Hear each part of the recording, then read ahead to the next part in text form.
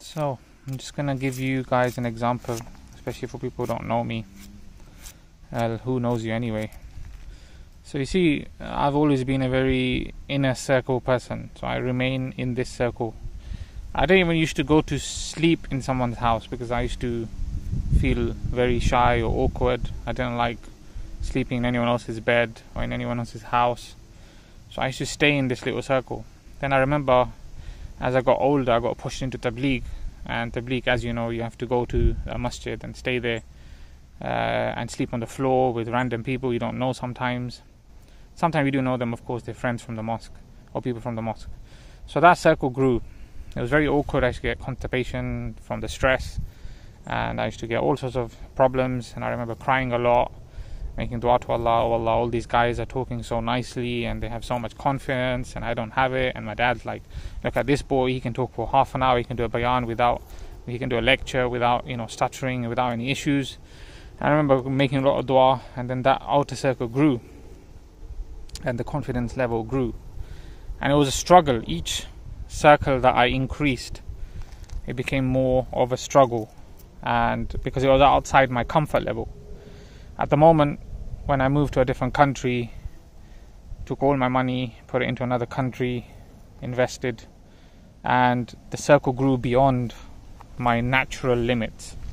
Because to go to a different country is not easy, so it's the most difficult thing probably any human being can do. To migrate, to do Hijrah, to leave everything behind, it's very difficult. So it was just that circle kept growing, and people think it's very easy. It's not easy, it's very difficult, and it plays on your mind all the time, especially when you have personal problems that are coming at the same time, which life is going to always bring personal problems. So that outer circle, as you grow more wider and wider, the struggles, stress are going beyond your limitations now.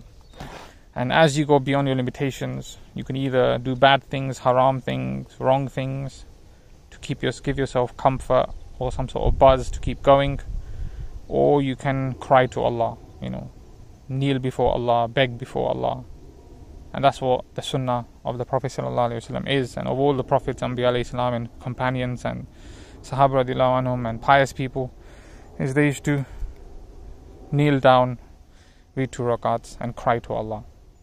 So just to let you know, this is what life is. It's about, the more you stay inside your comfort zone, everything's easy because you're part of a group. Your group stays the same, your friends stay the same, your day and night stay the same, your week and weekend stay the same. But when you grow out of the circle, things start to get messy, and then you have to adjust to it. Then the next circle comes, and then you have to adjust to that. And the wider you go, the bigger the problems sometimes, and the more confusing the problem. I wouldn't say bigger, but definitely more confusing the problems become, because they're new, and the people to help you and support you are also not there. So it kind of makes it quite confusing. So that's when you turn to Allah, because you don't know who else to turn to. But I definitely assure you, the highs of that circle, the outer circle, are also very high. And the enjoyments and the buzz and the excitement and the knowing the unknown has its own entertainment and beauty. But it comes with other risks, because now you have to rely on Allah. You don't have that little circle to protect you, You don't have the backup. You don't have, the only backup is Allah in many ways. So some people, to jump from that circle to a big circle takes time. Some people drag themselves slowly into the outer circle. Some people just jump, leap. And it's all according to a person's iman and faith. That person then leaps and relies completely on Allah. And as Allah says in this hadith, that the person who relies completely on Allah, Allah will provide for them like Allah provides for the birds. And the birds, as you see, they come out. The adult bird comes out from the nest, leaves the children inside the nest, and then it goes in search for food. And every day Allah provides the bird with fresh food, and then it brings it back in its beak, the leftover food, to its children, and then it gives it to them.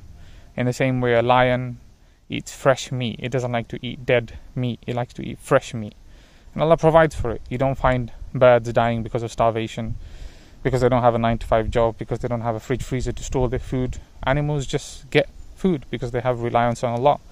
So the true tawakkul on a person comes when she puts himself into that leap of faith, then Allah shows them the truth. Like, I don't know, maybe a stupid example, Spider-Man. If you've seen the first one, he can't start doing his web until he jumps. It's only when he jumps. Matrix, it's only when he jumps does the leap of faith. So that's all it's about. A person needs to sometimes do that, but I'm not pushing anybody to do that. Not everybody's iman and faith is on that level.